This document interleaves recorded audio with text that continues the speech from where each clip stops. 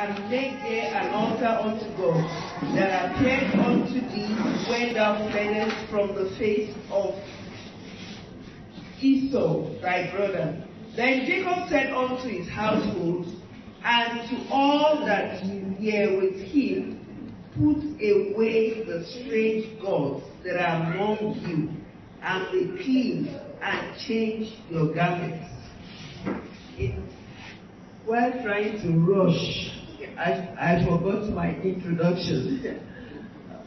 The reason why the Lord sent me here is because Jesus, the Lord says I should tell you He's coming any time from now. Are you hearing what I'm saying? Yes. The Lord Jesus. Please, those of you there, please occupy this seat. If you're not having a child, occupy those seats over there. The Lord Jesus says He's coming any time from now. And the Lord is weeping bitterly because most churches cannot make it. Almost all the churches, I'm not just talking about this church, but I'm saying churches all over the world. Most churches cannot make it. I will say the name of, I'm sure pastors will know, one of the greatest women ministers in Nigeria. I saw in Hellfire. And this is the woman who has been a major soul winner. And you know, me and you, we too small, nearer.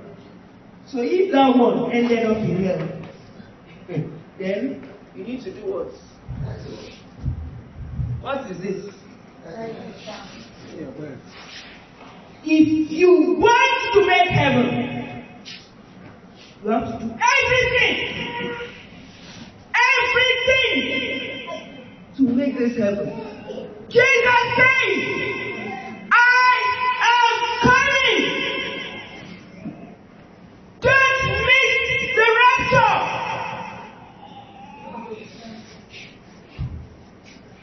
Can you make it? Can you make this heaven? Should Jesus come tonight? Can you make it? The Lord is weeping. He's weeping because most people are ending up in hell. On the day I found myself on the road to heaven, this is the sign of the road to heaven. This is the sign of the road to heaven. I didn't see anybody there. No one. And the Lord began to speak to my heart that churches all over the world are full. But hardly will you see anyone who is qualified for heaven. Everybody saying I love Jesus. But how many people truly love Jesus? You want me to tell you the number of people who are qualified for the rapture in Nigeria? This was a recent revelation. The Lord says only 11 people are qualified for the rapture in Nigeria. Hey! Only 11! And that's why my heart has been bleeding concerning the way Christians have been killed in this nation. All the things that have been happening in this nation, the Lord has been speaking to me about them close to 20 years ago. Everything that is happening now, the Lord has shown them to me. You go on my YouTube, BankeOyebade, type BankeOyebade, I have about 120 messages there. A number of revelations. I will not be able to say many things tonight. But I really wish I could really share a lot of things with you. But you have to go back to that YouTube because there is no time for that. Most of the people that have been killed, you're already in hellfire. I'm talking about Christians that have been killed in Nigeria. Most of them have entered in hellfire. What forbid bad thing? Church, you need to wake up. enemies are all around. We need to pray! Pray! Okay? None of us will end up unprepared and end up in hellfire. If Jesus should come, can we make it? This Christianity we are practicing, if you know you want to go to heaven, you are Satan, wake up! Be true! Hold on to this Jesus! All the way is either Jesus or nothing!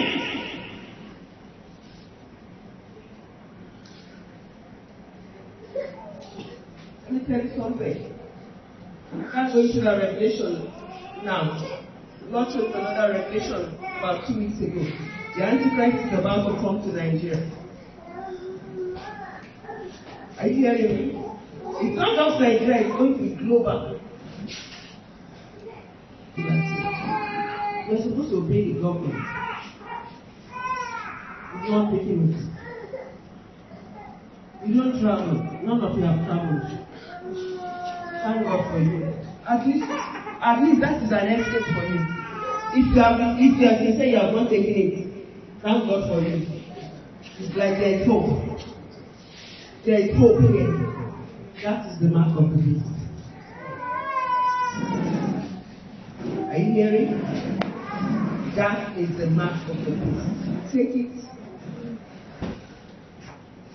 Or if you have people who have taken it, there is a message on the mark of the beast on my YouTube. Let them go and do 365 days of praying and fasting. Maybe there is no assurance. But if they know how to cry on God, maybe they will be delivered from it. But there is no assurance of deliverance. God did not promise anybody. But as long as you have life, don't give up. How do they talk about English now? Go sit down with God, say, I dare I will die. The Bible says, and Jacob said, put away what? Your strange gods.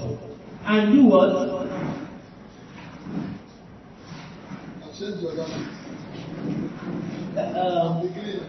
And be clean and change your garments. Jacob wanted to serve God. He wanted to serve. He's been serving. I hope you know he was serving God before. But he decided, he proposed in his heart that now I want to truly serve God. And that's what I want you to also make up your mind. Propose in your heart that you want to truly serve God. Otherwise, God forbid, there are many pastors, many general overseers in hellfire. As I speak, I'm not saying it with joy in my heart. It's sad. But people like Archbishop Idahosa, they're in hellfire, and you don't want to end up here. There are many bishops, many pastors in hellfire. If you know you don't want to go there, rise up. Rise up in your preparations for Jesus Christ. Jesus says, I am coming now. And why Jesus Christ is coming now? Enemies are also planning, war against Nigerian Christians. Are you aware of that? While that is also going on, Antichrist, they want to take over. So there are 3 issues before the church.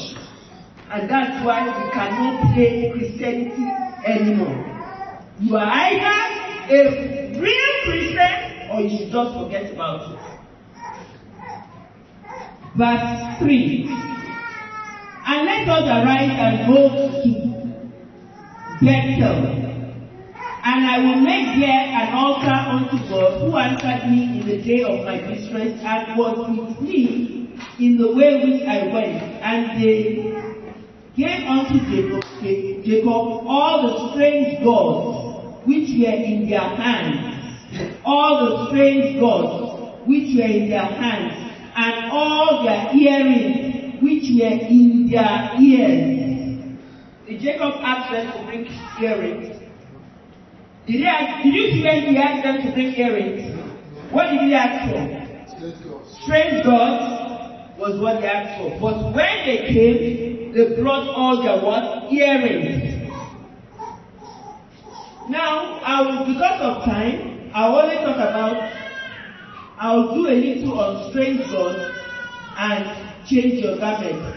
Because quickly, I have about 50 issues. I just said I will just be dropping one by one very fast before, but I will not be able to do that. And unfortunately, most of the things the Lord dropped in my heart here are things that are not on the YouTube already. So, but let me just pick on strange gods and change your garment, okay? Because the one for be clean, I have about close to 40 items here that I wanted to drop.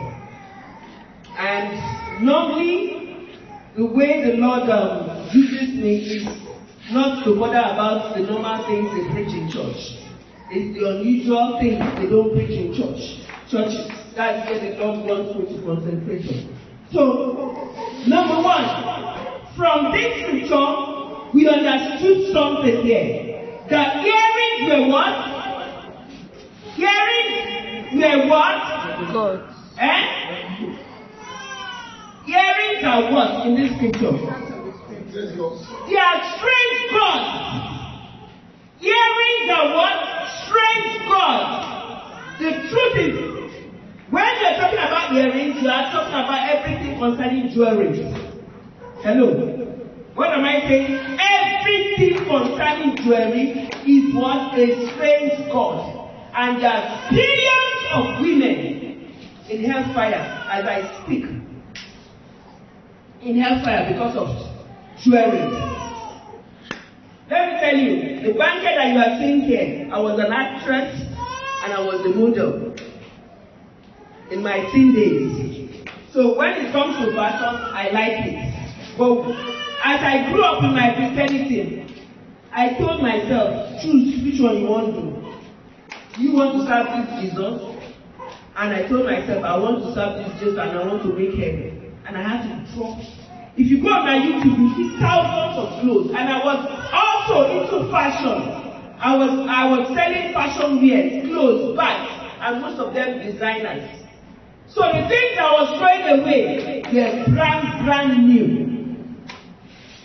You know, so sad. I just went to buy some set of slippers because it's always difficult for me to get anything to buy in the market. I will spend a whole week going to the market. I will not find anything to buy because most of them are polluted.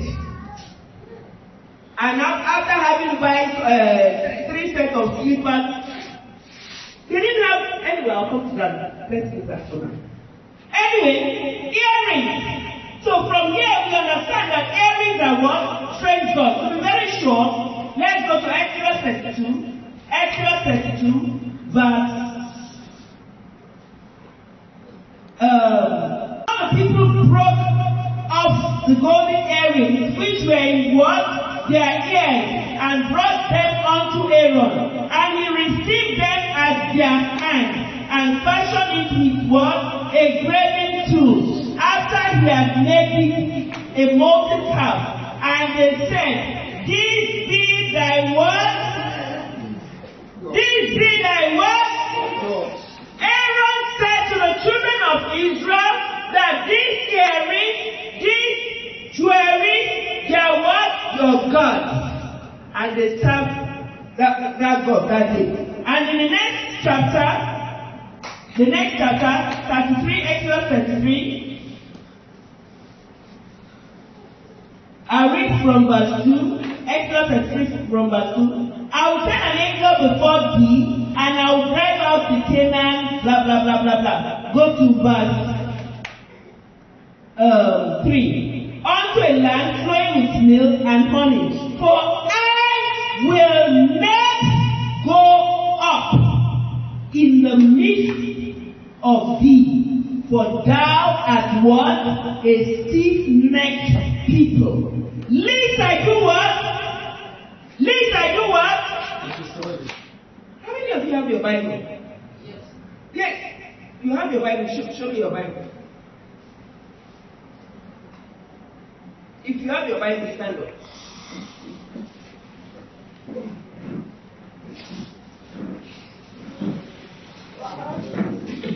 Okay, that's a good number.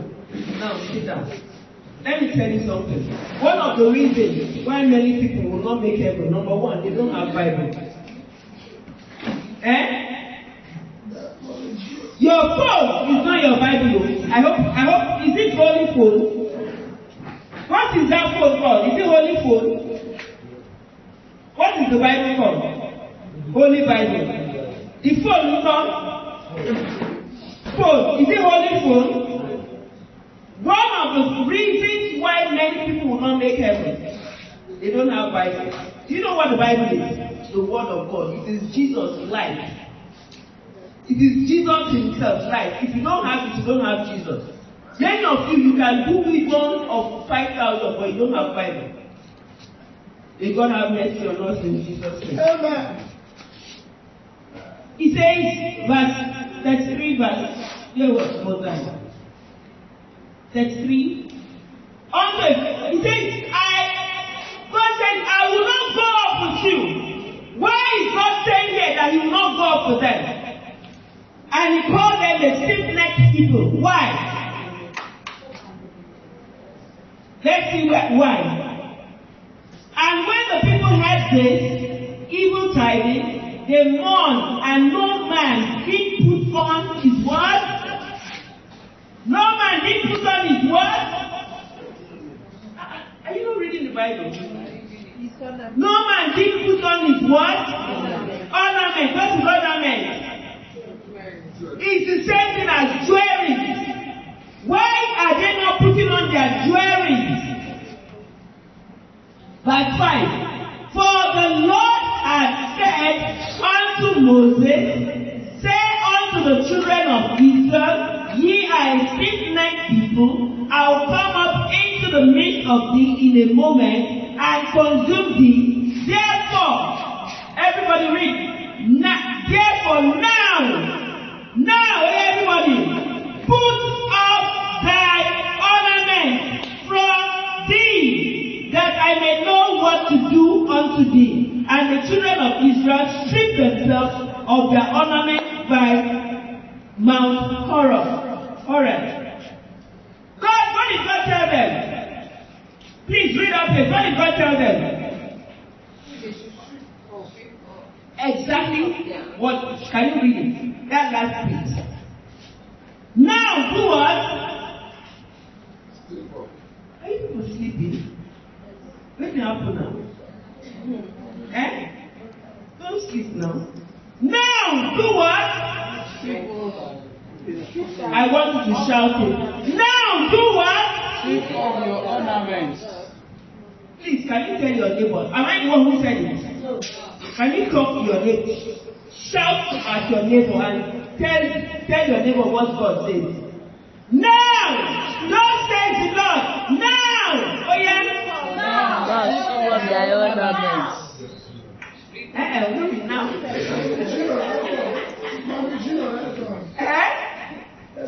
When I say, thus says the Lord, you now repeat what is there. Now!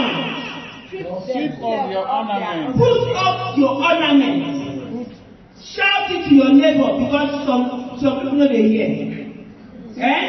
Some people know they will wait. They know they hear. Do you have a neighbor? Make sure you are talking to somebody. So we are pointing to somebody. Who are you pointing to? Oh yeah, tell her. Put off your ornaments. Now! Put up your ornaments. Put off your ornaments. Who said it? God. Is God still saying it now? Yes. And what are you still doing with the jewelry now? I'm still looking at the jewelry on you. Is it God? Am I the one saying that? Is it God? Now God is telling you, remove it. What are you doing with it? You see, this is how people make heaven. Rapture can just take place. Now, I'm telling you, remove your jewelry and rapture takes place now. You are left behind. God forbid. And this is how some people, maybe they just left church now. God forbid. will not be your portion. Some people just go and Boko Haram strike them from church to hellfire. Simple instructions. This became a law since that time. And from that time, who made jewelry? Who made the gold? Who made the gold? And they sleep for you. And I don't even sleep, but what did they happen now? Who made the gold? God. Okay. So why is God angry with the gold he made? The use. Okay. Now can I ask you, who made Satan? Does God want anything to do with Satan anymore? The way God does not want anything to do with Satan anymore is the way God does not want anything to do with jewelry being used on the body. They can use the jewelry for maybe, if you go to Genesis, Exodus 35, you 34 and 35, you see the purpose of the jewelry. You see the purpose of jewelry. What did God say to them in Egypt? He said they should do what? Borrow the jewelry. Is that not so? Did he ask them to borrow to come and wear? No! It was for the building of the temple and for the decorations in the temple, not for them to wear. So this is an abuse. In one of the revelations, the Lord said that his daughters are like, I can't remember exactly the way the Lord said it, but he said that they are like mad people.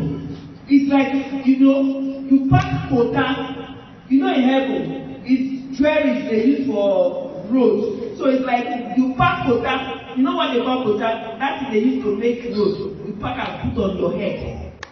Because that's what Jesus Christ said. He says his daughters are like mad people. The way they put jewelry on themselves. So number one, no jewelry. You want to make heaven. Jewelry is one of the major reasons why many women are in heaven, in hellfire. You know the same thing. In heaven, on earth, who plays the part for church? Who plays the part for church? Women are most in churches, but in hellfire, women are the most.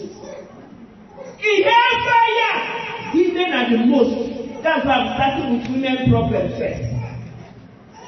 And the Lord is crying bitterly every day. And it's very sad that most of these things are not being taught in many churches.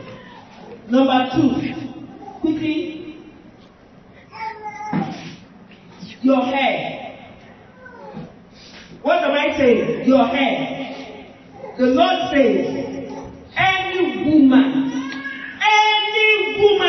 that has weave on, that has relaxed hair, that has any form of plaiting of hair, there is no heaven. Is this biblical? Is there any scripture to prove it? Let me show you. 1 Timothy 2:9. These things are in the Bible, but I don't know where we they put our ears. What we are reading, I don't know what we are reading. When I was like that too, me too, I was like that too. I was like that. So all these things people are doing, me too, I've done them. I've used all of them. 1 Peter 2:9, are you there? In like manner also, that women also adorn themselves in modest apparel. Number one, what? Modest apparel. Number two, with shamefacedness. Number three, and sobriety. Number four, not with what? Not with what? Not.